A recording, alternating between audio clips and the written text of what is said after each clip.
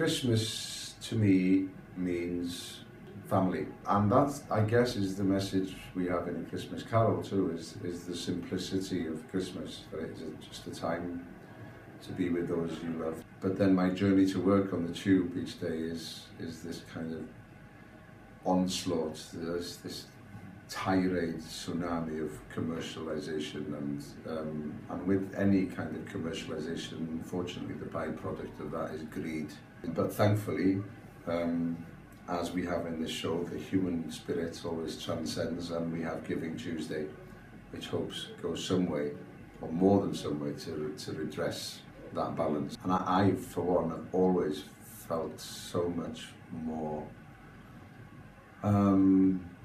inner joy from giving a gift than I have from ever receiving a gift. Giving is a great way to connect. And it's a privilege, to be back here again this year at the Old Vic. It is such a giving theatre. Of course, all theatre is, but the Old Vic in particular. It's given me another opportunity to appear on stage in a wonderful production. However tired or however exhausted I feel when I come in here, by the end of the show, I feel lucky to be alive, and lucky to be alive doing the job I'm doing in the place I'm doing it, and that's the Old Vic.